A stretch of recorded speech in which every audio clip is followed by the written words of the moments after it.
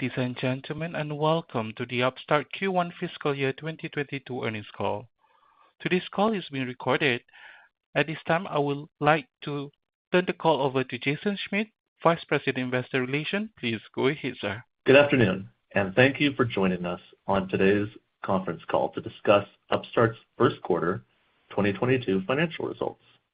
With us on today's call are Dave Girouard, Upstart's Chief Executive Officer, and Sanjay Datta, our Chief Financial Officer. Before we begin, I'd like to remind you that shortly after the market closed today, Upstart issued a press release announcing its first quarter 2022 financial results and published an investor relations presentation. Both are available on our investor relations website, ir.upstart.com. During the call, we will make forward-looking statements, such as guidance for the second quarter and full year 2022 related to our business and our plans to expand our platform in the future. These statements are based on our current expectations and information available as of today and are subject to a variety of risks, uncertainties, and assumptions. Actual results may differ materially as a result of various risk factors that have been described in our filings with the SEC. As a result, we caution you against placing undue reliance on these forward-looking statements. We assume no obligation to update any forward-looking statements as a result of new information or future events, except as required by law. In addition, during today's call, unless otherwise stated, references to our results are provided as non-GAAP financial measures and are reconciled to our GAAP results, which can be found in the earnings release and supplemental tables. To ensure that we address as many analyst questions as possible during the call, we request that you please limit yourself to one initial question and one follow-up. Later this quarter, Upstart will be participating in Barclays Emerging Payments and FinTech Forum, May 16th, Citi Beyond the Basics Conference, May 24th, BofA Securities Global Technology Conference, June 8th, and Morgan Stanley Technology, Media, and Telecom Conference, June 14. We will also be holding our annual stockholders meeting on May 17th. Now I'd like to turn it over to Dave Girouard, CEO of Upstart. Good afternoon, everyone. Thank you for joining us on our earnings call covering our first quarter 2022 results. I'm Dave Girouard, co-founder and CEO of Upstart. I'm pleased to say we're off to a great start in 2022. The Upstart team just delivered our 7th consecutive profitable quarter and our 4th straight quarter with triple-digit year-on-year revenue growth. As the recognized innovator in AI lending, we continue to expand our leadership position in personal lending and are now off and running in our auto lending product as well. Despite the macro headwinds that appeared over the first quarter, we saw loan transactions of more than $4.5 billion, a record for the Upstart platform and perhaps for the industry as a whole. At the same time, we added a huge number of lenders and car dealerships during Q1. Today, we have more than 500 dealerships on Upstart, as well as 57 banks and credit unions, which is up from 42 when I last updated you in February. At this point, we're adding about a lender per week. This is real progress, considering we had just 10 lenders on the platform when Upstart IPO'd in December 2020. Additionally, we now have 11 lenders with no minimum FICO score in their credit policies, up from 7 the last time we spoke. I'm confident that our momentum and pipeline for both dealerships and lenders has never been stronger. We continue to make rapid progress with our auto refinance product as well. In the first quarter, we transacted more than 11,000 auto refi loans on our platform, almost twice as many as we did in all of 2021. We also launched our first AI model for auto refi that is partially trained by our own auto lending performance data. This kicks off the process of building and deploying increasingly accurate versions of our model, which is our primary source of competitive advantage in the market. In Q1, we also more than doubled the rate of instant approvals for auto refi applicants, another major step toward increasing funnel throughput and delivering a differentiated product experience.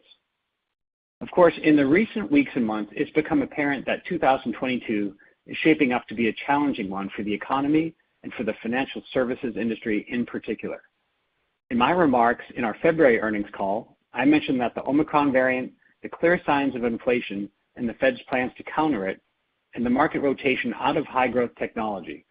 Since then, it's become clearer just how aggressive the Fed will be with interest rates in order to combat a level of inflation that we haven't seen in decades. The 2-year Treasury note, which is the most relevant industry benchmark for our business, has risen more than 200 basis points since October. And of course, the war in Ukraine and the zero COVID policy in China have only increased the risks and uncertainties facing the global economy. As I said in February, lending is a cyclical industry and always will be. So we expect volume and pricing on our platform to vary accordingly. As a result of the increased risk in the economy, as well as the corresponding higher returns demanded by banks and credit investors, the average loan pricing on our platform has increased more than 300 basis points since October. In addition to increasing rates for approved borrowers, this also has the effect of lowering approval rates for applicants on the margin. Given the hawkish signals from the Fed, we anticipate prices will move even higher later this year, which would have the effect of reducing our transaction volume, all else being equal. But if you've been following Upstart for a while, you know that we've been through several disruptions in our industry over the years. And each time Upstart gained market share and emerged a stronger company. When the economy gets turbulent and nimbleness is at a premium, the advantages of a founder-led company with a closely knit and tenured leadership team become apparent. And that's what you have in Upstart. 3 founders involved in the business day in and day out, and a proven leadership team, half of which have been with Upstart almost since inception. I'm proud of how Upstart performed in the last 2 years, particularly during an economic cycle with no precedent. In the worst year of the pandemic, 2020, Upstart grew revenue 42% and generated a modest profit. And of course, our growth rate and our profits since then have been extraordinary by any measure. Even in this challenging environment of 2022, our guidance for full year revenue implies a growth rate of 47% over 2021, and we expect to be cash flow positive. With respect to credit performance, we're pleased how our models performed on behalf of our lenders during this tumultuous period.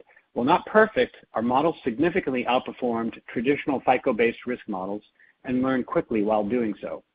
For Upstart loans originated and funded by our banks and credit union partners, we saw significant overperformance since the beginning of COVID, which has normalized to on-target performance in recent months. There has been no meaningful underperformance of returns with any of our more than 50 lending partners since the program's inception in 2018, despite significant periods of economic disruption. For loans funded by institutions and capital markets, we've observed more volatility, which is natural given their broader risk aperture. The unprecedented level of government stimulus caused the majority of these post-COVID vintages to overperform significantly. The abrupt termination of these stimulus programs has caused some of the more recent vintages to underperform. And finally, we're confident that our models are currently well calibrated to the latest consumer credit conditions, performing in line with expectations and are more accurate than at any time in our history. Let's turn now to our new product efforts. One of our most important initiatives for 2022 is the accelerated rollout of our auto retail product. Since acquiring Prodigy in April of 2021, we expanded our dealership footprint from about 100 rooftops at the time of the acquisition to more than 500 today, making Upstart one of the fastest growing auto retail software in the industry.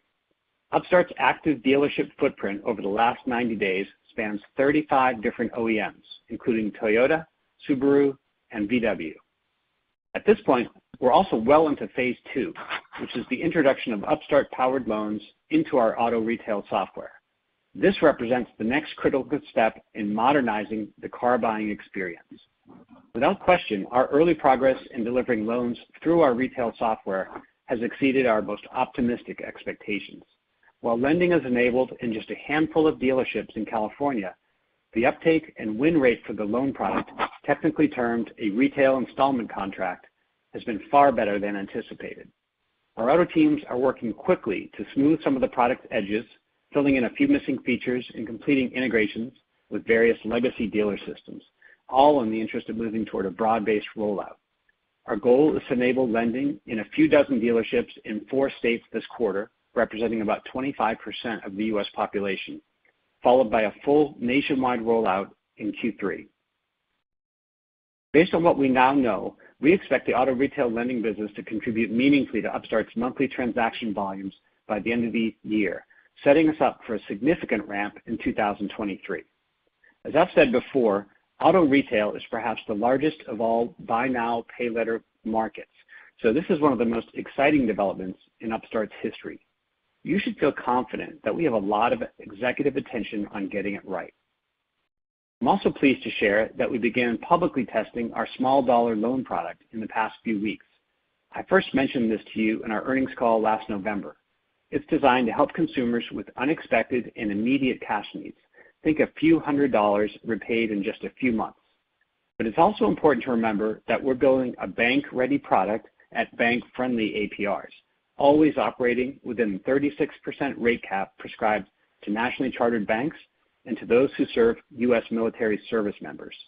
This is a strategic initiative to our mission to improve access to credit, and we believe it will accelerate the pace at which we can bring more and more marginalized Americans into the mainstream banking system.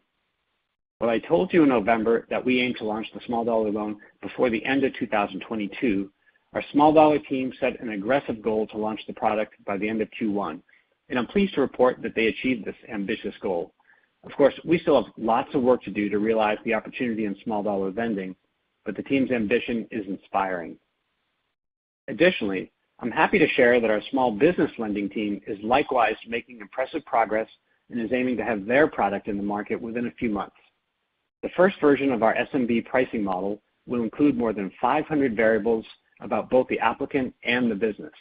It will also feature our loan month modeling framework, which is one of the most impactful innovations added to our personal loan product a few years back. Our initial testing suggests that version 1 of our SMB model will deliver higher accuracy as measured by area under the curve, or AUC, than peer models that have been in the market for years.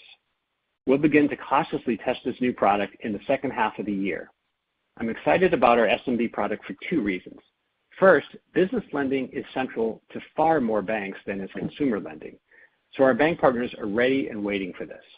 And second, despite the interest banks have in business lending, the FDIC data suggests that 77% of large banks and almost 90% of small banks have no online application process whatsoever. We're also hard at work on some fundamental upgrades to the infrastructure that underpins our AI models and how we develop them. It's important to realize that the surface area over which we're implementing AI has expanded dramatically.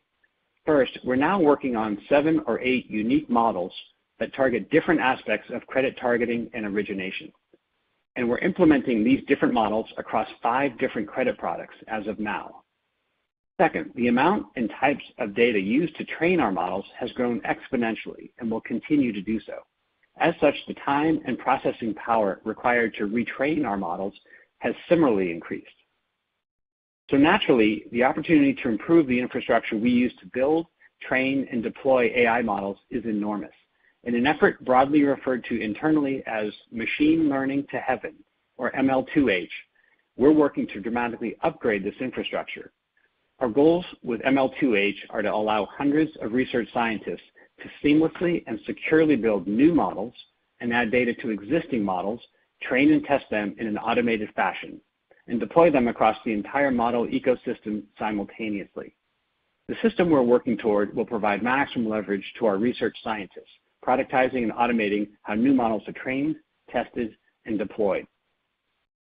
Another important area we're investigating is the means by which our AI models include assumptions about the macroeconomy.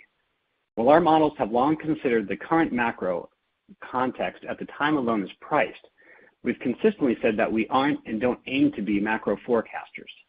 And yet macro events will always have some degree of impact on the performance of Upstart-powered loans.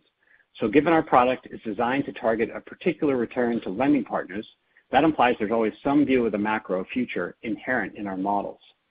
Given this reality, we intend for our product to explicitly share the macro adjustments that are embedded in the models, and furthermore, to allow our partners to input their own macro assumptions.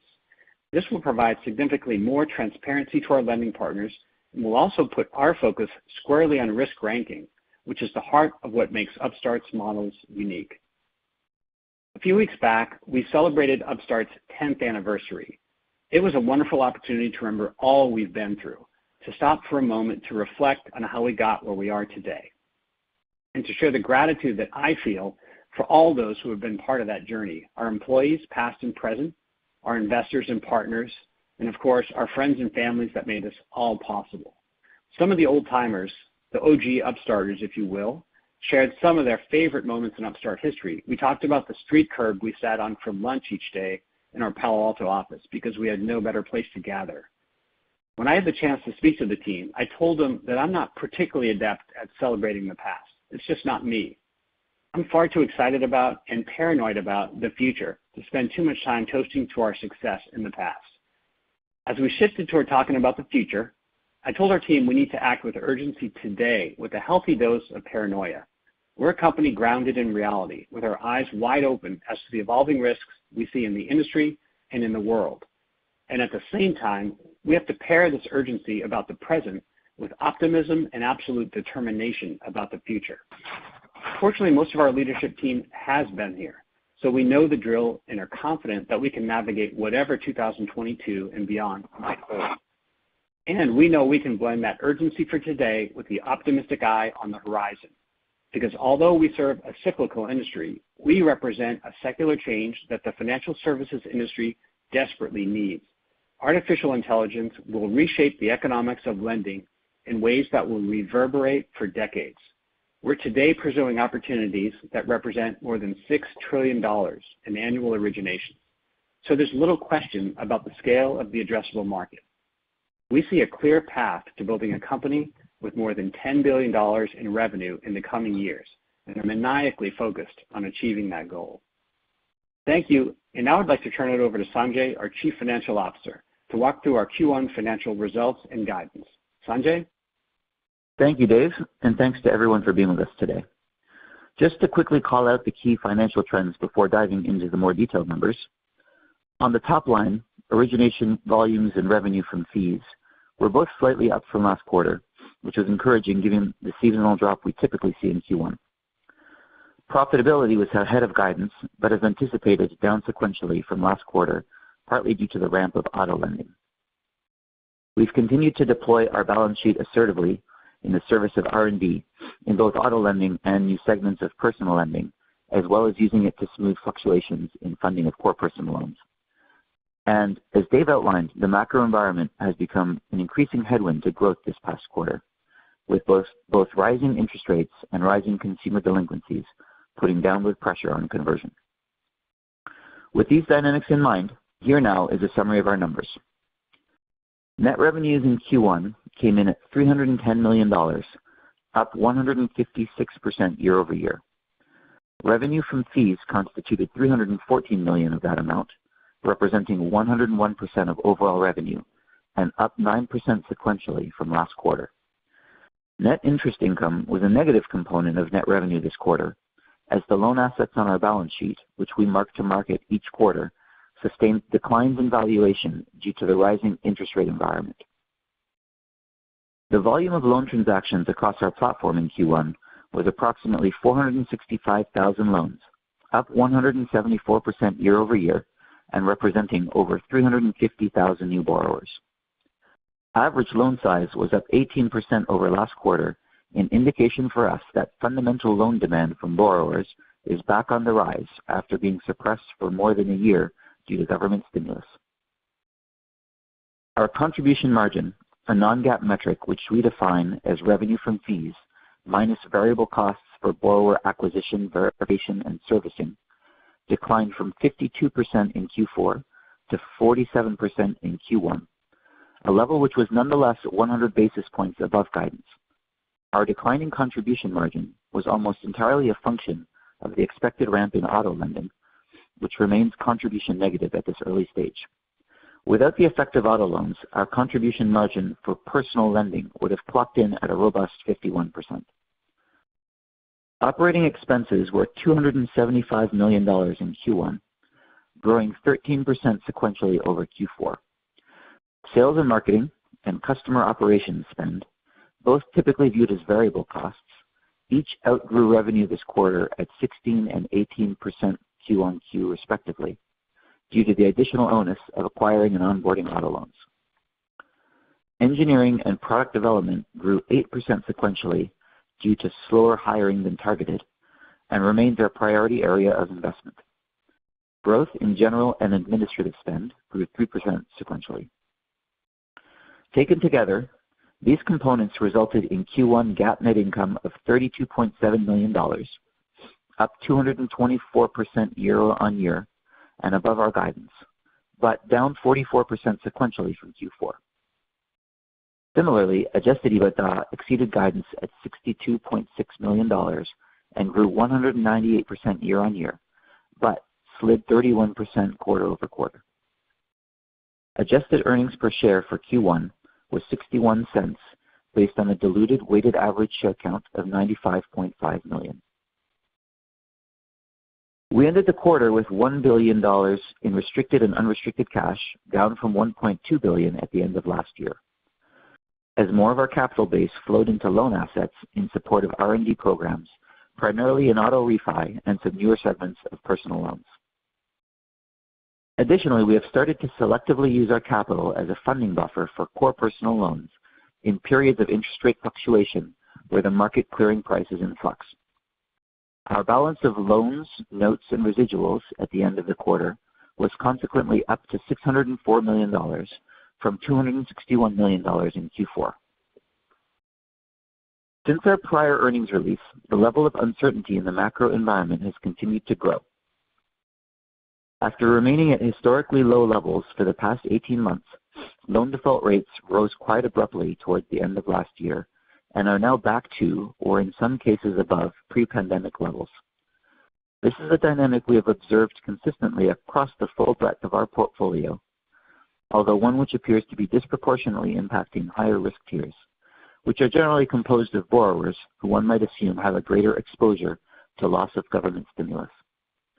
As a way to keep investors abreast of such credit trends, we have introduced new information in our investor materials, which shows in aggregate for all historical vintages the in-period loan defaults compared to the aggregate defaults that were predicted across those vintages at the time of their origination. The drop and subsequent reversal in default trend that is shown on the chart are, in our view, a function of the injection and subsequent waning of the government stimulus. And as a consequence, virtually all of our pre-2021 vintages will substantially outperform their return targets, while the 2 or 3 vintages most adjacent to the reversal in trend at the end of 2021 are set to underperform. Separately, interest rates have continued to climb in response to inflation signals and Fed tightening. The combination of inflation and monetary tightening imply the non-trivial risk of a recession potentially later this year. Given the general macro uncertainties and the emerging prospect of a recession later this year, we have deemed it prudent to reflect a higher degree of conservatism in our forward expectations. With this as context, for Q2 of 2022, we are expecting revenues of $295 to $305 million, representing year-over-year growth rate of 55% at the midpoint, contribution margin of approximately 45%, net income of -$4 to $0 million, adjusted net income of $28 to $30 million, adjusted EBITDA of $32 to $34 million, and a diluted weighted average share count of approximately 96.2 million shares. For the full year 2022, we now expect revenue of approximately $1.25 billion, representing a growth rate of approximately 47% from the prior year, down from $1.4 billion guided last quarter. Contribution margin of approximately 48%, adjusted EBITDA of approximately 15%. Our thanks once again to everyone at Upstart who is working hard to move our mission forward. And with that, Dave and I are now happy to open the call to any questions. Operator, back to you. Thank you. Ladies and gentlemen, if you would like to ask a question, please signal by pressing star 1 on your telephone keypad. If you're using a speakerphone, please make sure your mute function is turned off to allow your signal to reach our equipment. Again, press star 1 to ask a question. We take our first question from Ramsey El-Assal with Barclays. Your line is open. Please go ahead. Hi, thanks for taking my question this evening. My first question is on the conversion rate. It came in a little lower than our model. And Sanjay, I know you mentioned that some higher delinquency rates might be putting some pressure there. So I guess first in quarter, maybe talk about the sort of puts and takes with the conversion rate, and then also what should we be expecting as we move forward throughout the year? Hey, Ramsey, this is Sanjay. Yeah, thanks for the question. I think it's related what we just described, which is two things: that the rates, the interest rates in the economy go up, and consequently, risk hurdles for banks and for institutional buyers go up. And similarly, as we've talked about, between roughly November and February, delinquencies in the economy reverted as well. They had been unnaturally low for about 18 months, and with the waning of the government stimulus, in our view, those trends have reversed, and those two things result in higher rates, interest rates quoted to consumers, and that results in lower conversion. So I think that's the totality of the story. How that plays out for the rest of the year, I think, is a function of those two things. We view the reversal in the delinquency trends to be stable now, and it has been stable for about 60 days in our view. There is as I said, there's the prospect of higher rate hikes, or I guess higher interest rates. Between now and the end of the year, there is a risk of something like a recession as inflation plays out, and as the Fed continues to tighten. And so those two things could present further risk to the conversion rates. But I guess it would sort of depend on your view of how the macro environment will evolve for the rest of the year. Fair enough. I also want to ask you about the ABS side of your business. You mentioned that you'd seen some dislocation that sort of worked its way back to something more normal. I guess talk about the demand environment for your loans as we stand today, and then also maybe clarify whether you foresee needing to incur any kind of residual liabilities or any other kind of hand-holding measures in order to get those transactions kind of consummated, or whether you think the environment's not really going to demand that as we move forward. Yeah, sure. So the broader picture on loan demand. So as you know, there's a variety of different channels by which the loans get funded. I think that the loans that are getting funded through bank balance sheets or credit union balance sheets, I would say, is among the more resilient, because they have a cost of funds from their deposits that tends to be a little bit insulated from the way that the yield curves are moving the economy. And then we have buyers that are a part of the institutional world that are buying and holding on balance sheet, and I would say those are a little bit more exposed to interest rate movements in the economy, but still somewhat resilient. And then there's the amount of the loans that are getting, from those buyers sent to the ABS markets, and that's a fraction that has changed historically as a result of how constructive the ABS markets have been. Obviously, the ABS markets in 2021 were historically constructive, so you could make a very healthy gain by purchasing a loan and selling it into the ABS world, and so a lot of that activity happened.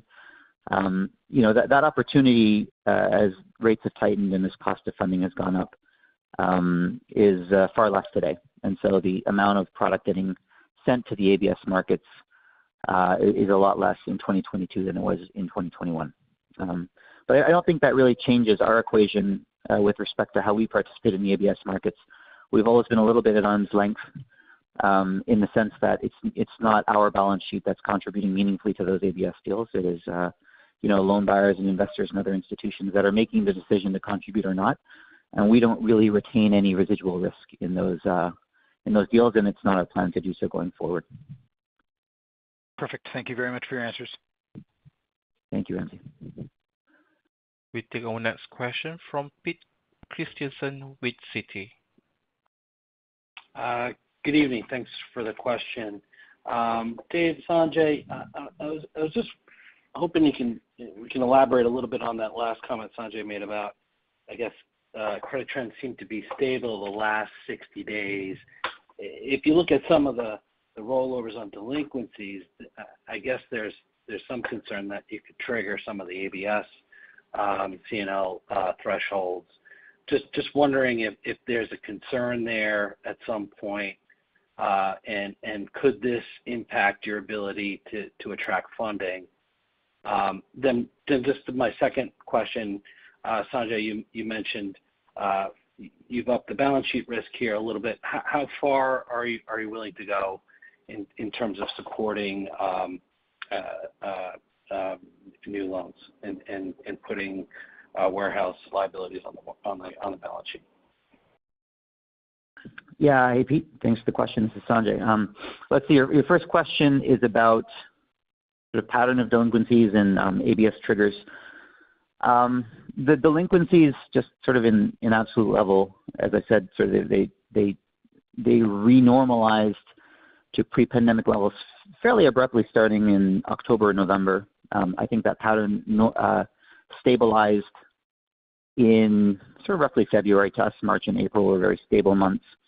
The question of triggers on ABS deals, so it's a somewhat technical thing, but what will breach triggers on an ABS deal aren't the sort of in-period delinquencies, but it's the charge-offs from delinquencies of prior months. We've done some modeling on that. I think that with respect to our large ABS deals, I don't think there's much concern of breaching triggers. We do some smaller monthly sort of pass-through issuance, and there is a possibility that those triggers will be breached. That's a somewhat technical thing. It basically means that the resid holders, are locked out of cash flows for, a couple of months while the bond holders get, replenished, and then the cash flows begin to flow again. So it would impact their returns. And it's not something that rises to the level of seriousness of us, worrying about ability to traffic those deals. I think it's sort of a temporary technical thing that will cause some interruption of cash flows between bondholders and residual holders. So, and then your second question is how we plan to use our balance sheet. And as I said, historically our balance sheet has been almost exclusively for the purpose of R&D. We have used our balance sheet in the last quarter to do what I call sort of a market clearing mechanism. And by that, what I mean is when interest rates in the economy change quite quickly, I think it would be fair to say that our platform, its ability to react to the new market clearing price is probably not as nimble as we would like. It's somewhat manual. It requires a bunch of conversations and phone calls. And so when interest rates move and investors are each deciding what their new return hurdles are, there can be a gap or a delay in responding to the funding, and that's a situation where we've chosen to sort of step in with our balance sheet and almost sort of bridge to the new market clearing price. And as that is happening often and abruptly, we've been sort of playing that role with our balance sheet. I don't view that to be a long-term or necessarily sizable activity for us. I think that developing the mechanisms to respond more nimbly to new price discovery as rates change is something that's on our roadmap, and it's something that we want to start to invest in so that it can happen in a much more automated way. At the end of the day, we view our platform as being a platform that responds to risk and rates in the environment, and so the faster we can do that, the faster we'll be able to sort of deliver the new returns in any given scenario to the investors and not have to bridge it with our own balance sheet. So I would view it through that lens. Thank you, Sanjay. Thanks, Pete. Next question from Simon Clinch with Atlantic Equities. Hi, Sanjay. Hi, David. So I just wanted to, in terms of your guidance for the year, you're explicitly, I believe, building in a recession scenario late in the year. So I was wondering if you could help us just sort of bridge the gap to sort of what's changed in terms of the mix of your loans. You talked about before having embedded $1.5 billion of auto loans for the year. What's changed there? What's changed on the personal loan side? And then I'll have a follow-up just probably on the last points you were just making.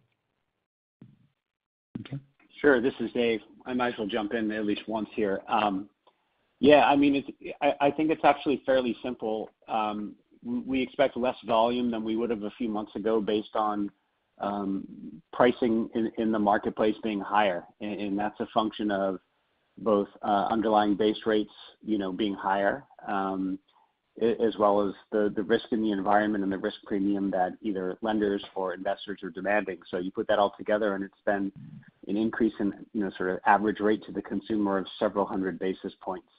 And I think we've always said we're not in some sense a terribly interest rate sensitive thing, and we've kind of said interest rate changes of 50 or 100 basis points are something that could well be offset by improvements to our platform. But in this case, it's much more significant than that. And of course, in the last few months, we've seen, and it is probably 300 basis points or higher. And so that's what's giving us, our guidance for the rest of the year. We're not in no way predicting a recession or anything like that. It's not really our job to try to do that. We're just reflecting the prevailing rates in the marketplace and the loan transactions that typically translates to, and that's what you're seeing there. Okay. And just to follow on the last point, I'm kind of surprised to hear that you're using your balance sheet to put some loans on there which aren't just for R&D purposes. And yeah, it strikes me as it's just not a normal course of business for you, given you're a platform business for banks. So I'm just wondering what kind of message that might send to your bank partners or to others in the system. Just curious about that. Thanks. Look, I think it's Sanjay kind of explained this. In general, we view ourselves as a marketplace where ultimately price discovery happens and loans are funded or not funded when they make sense by our bank partners or by capital markets, institutional investors, et cetera.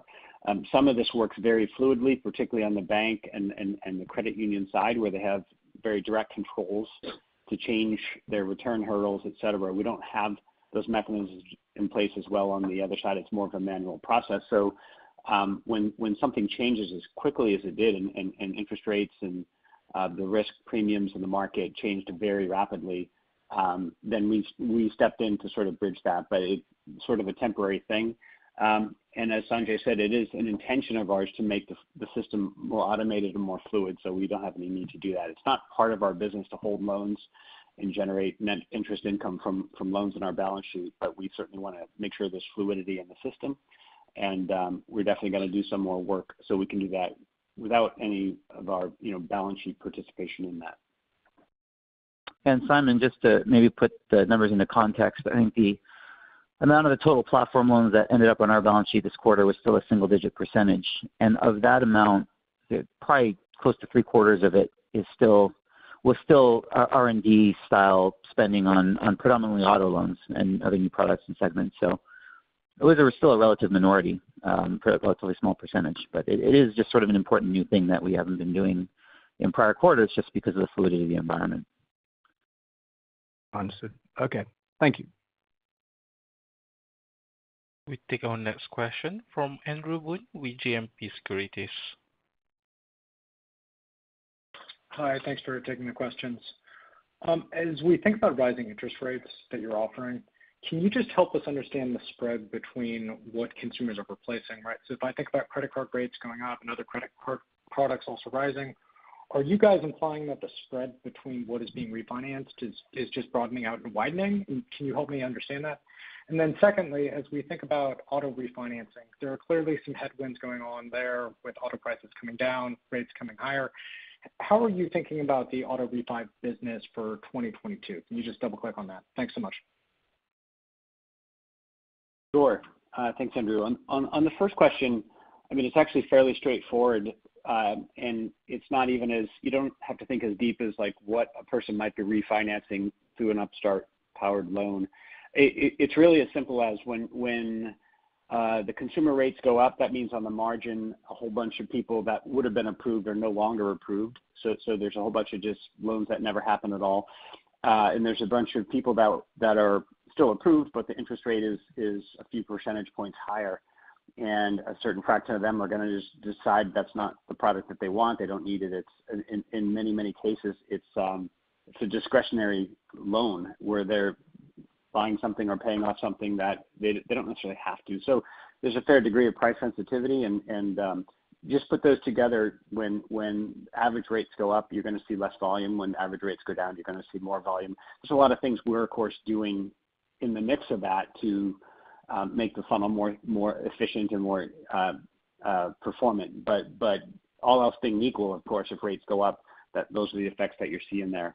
On auto refi, I would just say there's a lot in flux because it is a new product and because it's also a refi product, meaning it has interest rate sensitivity to it.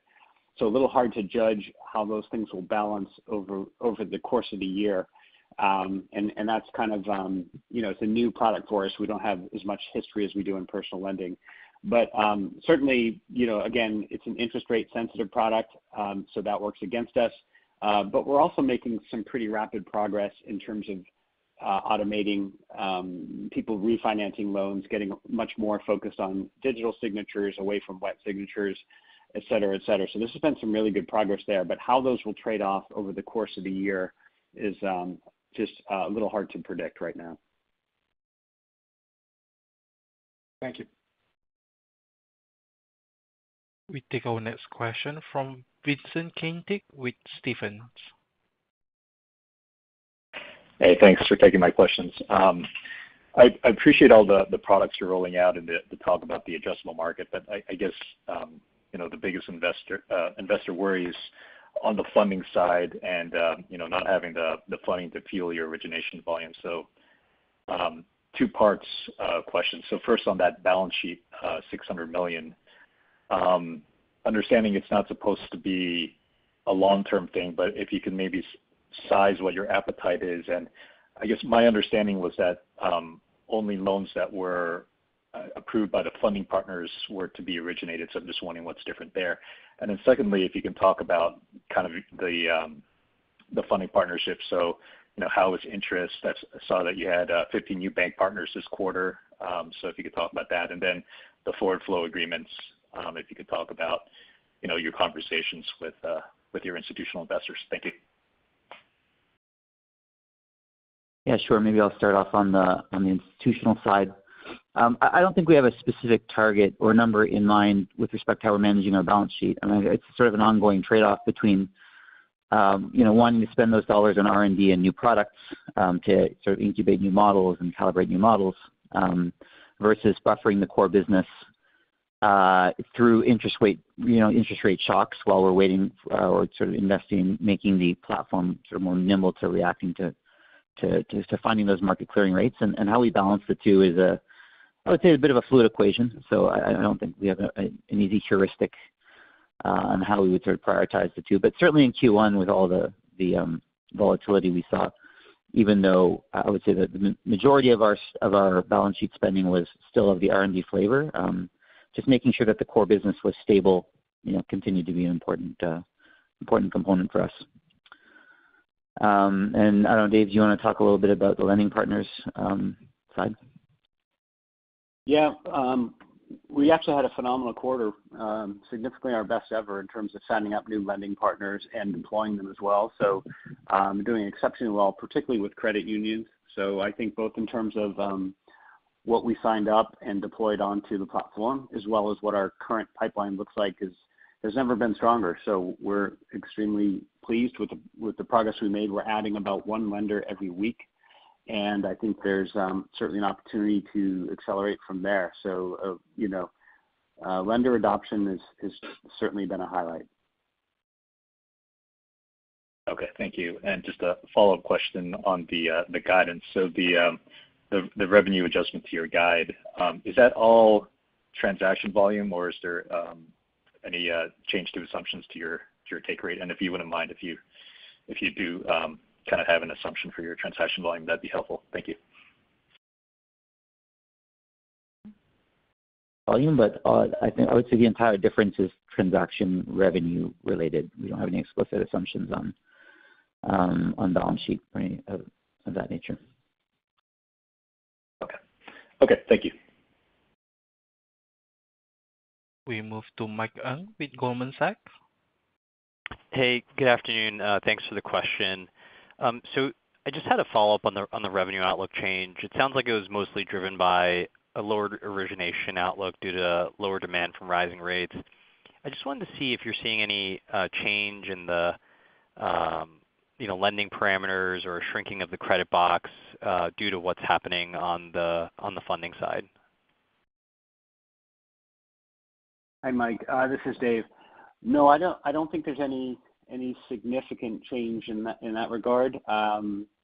I would say generally most on the banks and credit union side, there's been very little movement in any direction, and I would say, in some cases they've raised target returns a bit, but I think it's just at the margin. So largely that side of the house has not changed significantly.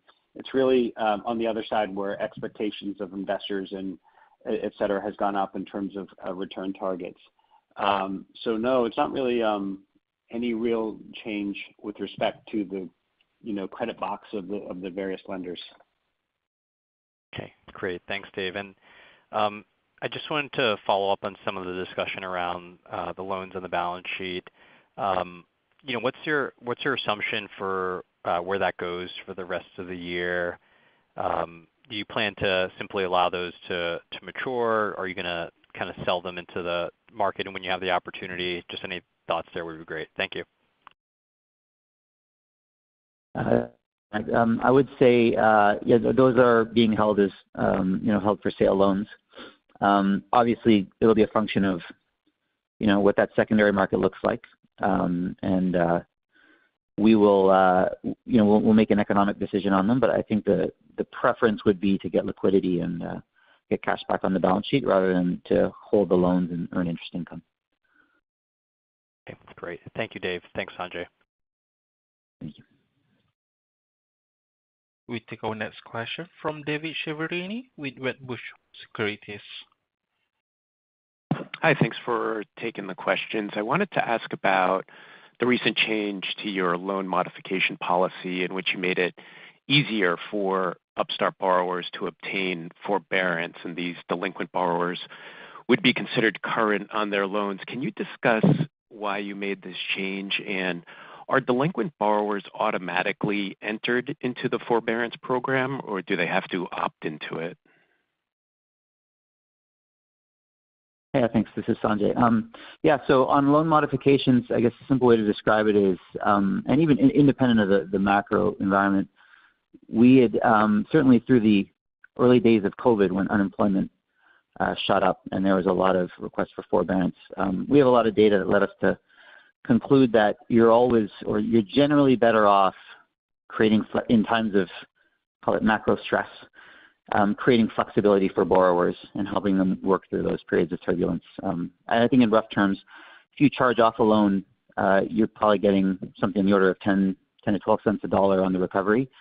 If you run an effective forbearance program, you can get on the order of 30 to 40 cents on the dollar. So we had plans anyways to begin to optimize the way we managed modifications and forbearance. But I would say that this macro environment accelerated those plans because it's made it that much more valuable to the borrowers. It's not an automatic enrollment thing. It still does require an application and a review. But I would say we evolved and we loosened our standards to make it a program that was more widely applicable. Great, thanks for that. And my follow-up question relates to the fair value adjustment. It looks like in 2018, when interest rates were rising, the fair value adjustment was about a $40 million headwind to revenue.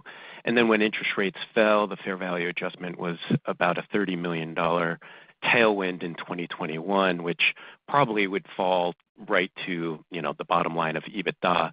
Could you discuss how we should think about that line item this year and how it impacts your EBITDA forecast given the rising rate environment?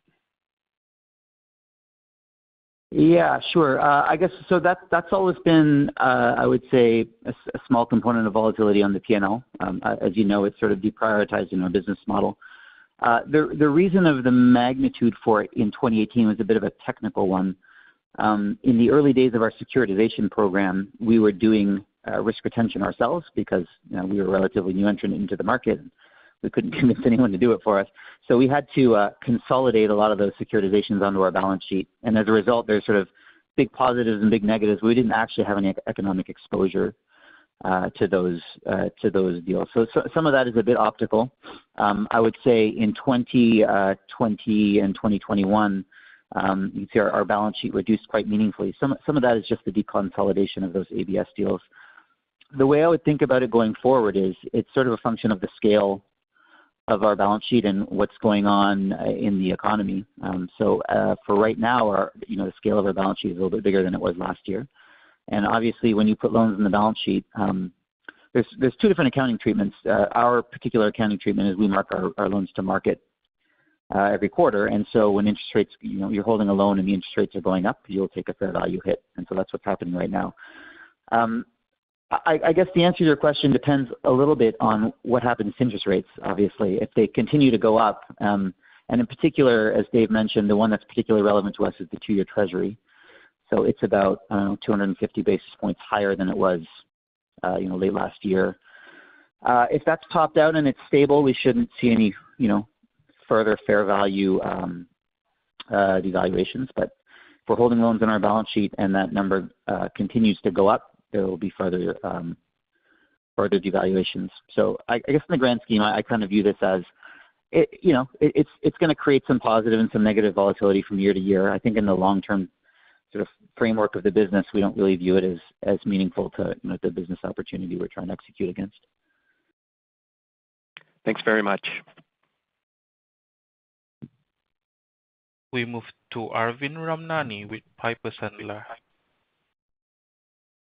Hi, thanks for taking my question. I just wanted to ask about some of the topics you've talked about where you're putting loans on your balance sheet, and I know Sanjay, you clarified most of it is more for R&D, but there's some kind of some portion. I don't know if you're able to sort of quantify what's R&D versus kind of just taking on like kind of regular risk. And then the second part of the question is, under what circumstances should we see that number go from the single digits to double digits?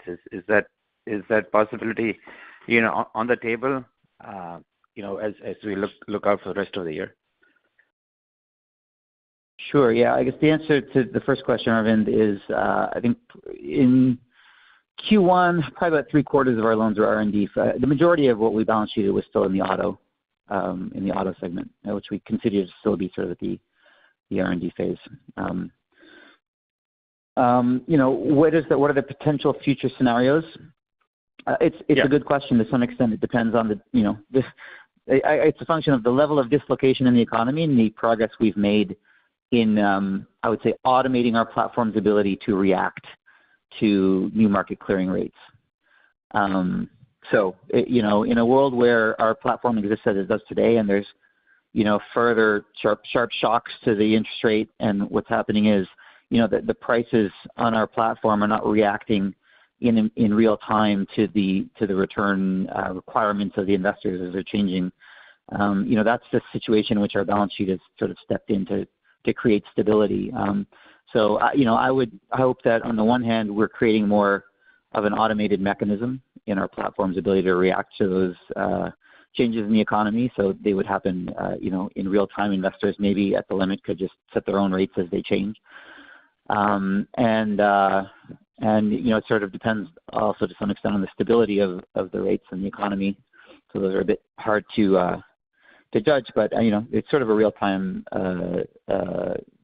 equation for us as the environment changes. Great. And then just to follow up on auto, and remember we had met in New York. Maybe it's been a couple of months now. One of the topics you discussed was auto. Kind of you'll kind of look to kind of take the large portion of the auto loan. To kind of work with the banking partners. Is there like a timeline change, just given circumstances have changed quite a bit in the last couple of months, or you still feel like you can stick to the original sort of time frame? I don't think that's changed. I mean, we've kind of thought of this year for the refi product, we are bringing lenders on. I think we have 12 signed up now. So our first priority is bringing lenders onto that platform, and we'll do that through the second half of this year. The auto retail product is different and much earlier, and I would view that as something where we'll move toward bringing lenders and on and toward the beginning of next year. So there are different time frames, but I don't think our expectations for either of those products have changed. Terrific. Thank you. Moving forward to Shabli Serafi with FBN Securities. Yes, thank you very much. So I was impressed by your 18% sequential growth in your average loan amount. And so it hit $9,700, but you were at $13,000 at the beginning of 2020. Do you think you can approach that number anytime soon? Hey, Shelby. Go ahead. Oh, no. Why don't I start? We don't expect that. I would not expect it to go back to 13,000. I think basically as our systems get better, approving more people at the margins, you're going to trend toward smaller loan sizes. There's a lot of good things about having better support for smaller loan sizes in terms of what people need. We're now launching the small dollar product, which is of course even smaller. So I don't see a dynamic other than maybe a short-term thing here and there that would drive loan size up significantly. It can be just driven up, by demand, and we may get some high-quality, very prime bank lenders on the platform, which would typically have larger average loan sizes. So it can be some puts and takes like that. But if you looked across the whole platform and you look across a significant period of time, it's actually kind of hard to imagine, loan sizes going back to where they would have been back then. Okay, and my follow-up is that the loan amount on your balance sheet is about $600 million. So can you say at least that was the high watermark for the year, or that's going to be the high watermark for the year, or do you think it can grow meaningfully over the next couple of quarters?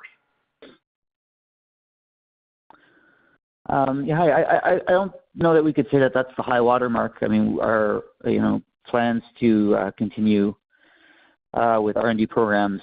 The demand there is growing as we get out of the auto refi sort of balance sheet program. We're going to start to shift some of those dollars to auto retail as they become more significant later in the year. And as Dave said, we think we'll be in market with small business lending. These are all programs that investment markets and banks are going to want to see some amount of curves and history before they start investing significant dollars, so that they, in our view, will require some incubation. And the other side of the equation is the economy does remain very fluid right now, and if we do need to step in with our balance sheet to stabilize the core business, I think that's an important tool for us. I don't think we would ever do it in any way that started to exhaust our capacity or even come close to it, but it is a tool that, although it's not our objective, it's an important stabilizer of the business as when the waters are choppy, so to speak. Okay, thank you. Next question from James Faucette with Morgan Stanley. Hi, this is Sandy Beatty on for James. Can you remind us how the usury limits impact what your platform can do, particularly for those lower-end consumers? And I guess, are there scenarios where you run into issues here just in terms of capping what would otherwise be approved as APR offers move higher? And how does it impact your market share trajectory? Sure. So basically, there's 50 plus lenders on the platform. They each have their own sort of statutory arrangement they operate under. It could be state chartered, could be nationally chartered. So they have different rate caps that they observe themselves, and we have no say in that whatsoever. If you look across the entire platform, we have made a decision a long time ago that we don't support any lender originating loans above 36%. So that's the statute that all sort of nationally chartered banks are under, and we just kind of made the decision a long time ago. That's where we want to put the limit for the platform overall, so we can control that. So the bottom line is, when there were a lot of people that 3 months ago might have been approved close to 36% that today would not be approved at all. So for sure, when rates go up and return hurdles go up, it has the effect of pushing people out of the approval band and into the decline band. And that's just, the nature of the business. And when the model gets a little smarter, it will approve some of them and it will disapprove others that it might have approved before. And that also is, the nature of the business, the nature of the product getting better. But that's the bottom line. We don't per se have any say in what a bank or a credit union's maximum APR is. That's a function of both their own business model and their own regulatory regime that they operate under. Got it. Thank you. And just as a quick follow-up, take rates in a tighter funding environment with downward pressure on conversion. Is there a scenario where we could see changes to unit economics just within that funding backdrop? Just wanted to make sure I asked. Yeah, hey Sandy, it's Sanjay.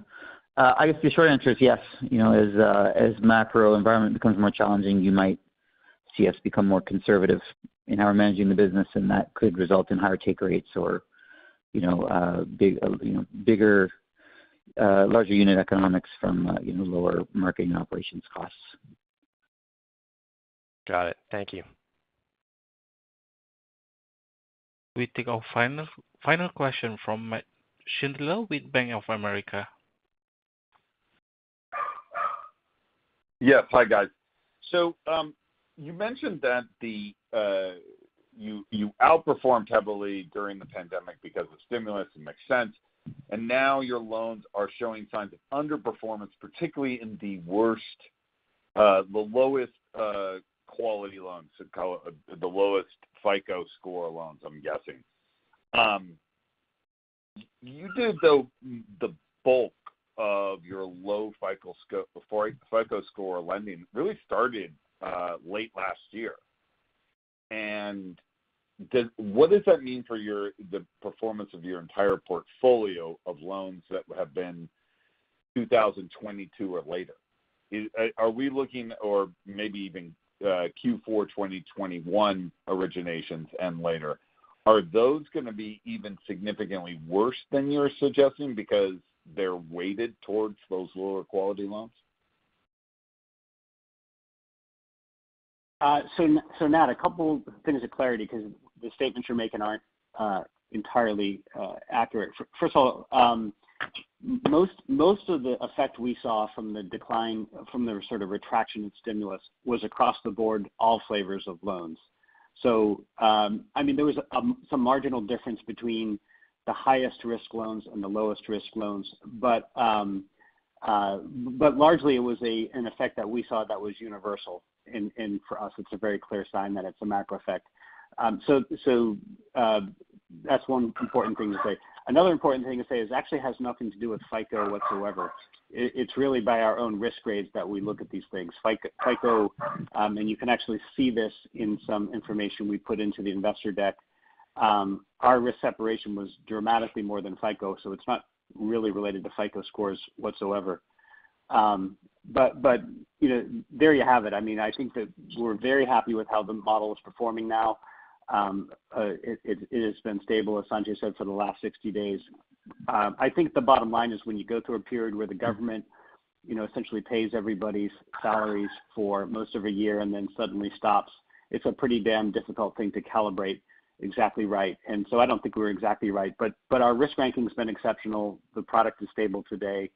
And none of our banks and credit union partners have seen any underperformance. So overall, we're actually feeling quite good. What's the risk of something like? Oh, sorry. Right now, I was just going to maybe again describe. I know you're sort of the direction you're heading in, but the effect was broad, as Dave said. It was maybe slightly more on high risk loans than low risk loans, but the real relationship to cohort performance is on timing. And by that, what I mean is if you're an investor buying happily or a bank sort of originating happily across the past couple of years, what you'd see is probably 12 vintage quarters of overperformance. The ones that were timed right around the injection of the stimulus, so call it late 1919 to sort of early 2021, those will overperform dramatically. So maybe kind of like 2x the return target. And then the sort of the 2 or 3 vintages that were right around the time of what we call the reversal of the loss trend, and you could see this in our investor deck. It was sort of like, the Q2 and the Q3 2021 will marginally underperform to the tune of, we'll call it, 20%. So really the underperformance we're talking about, it's tempting to kind of want to relate it to the change in mix we've had over the last year, but really what it is it lines up almost exactly with the injection and the sort of the evaporation of the government stimulus. And as Dave said, there's marginal differences between the low and the high end of risk. But I think that's the secondary story. It's not the main driving effect here. Would then it be reasonable to assume if student loan forbearance ends as expected, that it would have a compounding effect on this? It would be the opposite of stimulus?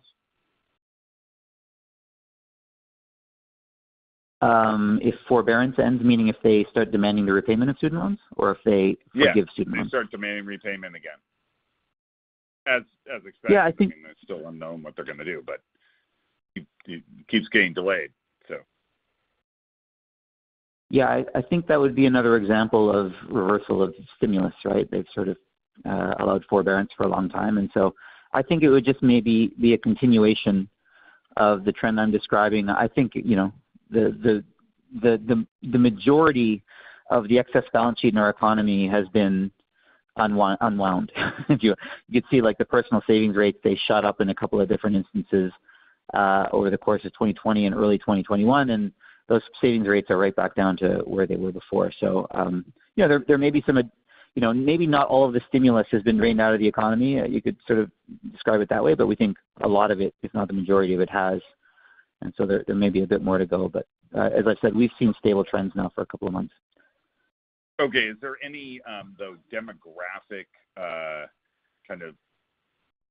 are you more demographically targeted towards younger people who are likely to be, to have student loans? Or are you more broad? Or are you targeted somewhere else? Just wondering how big of an effect that could be on your borrowers. I would say in the past, we definitely, like the inception of our company, largely was around thin file borrowers, but I don't think that's the case anymore. I think we have a pretty broadly distributed portfolio across the risk grades and the demographics now. So, I don't know. I think it's the biggest platform in this space will probably be. I think you could imagine trends will be roughly proportional to the general population on our platform at this point. That makes sense.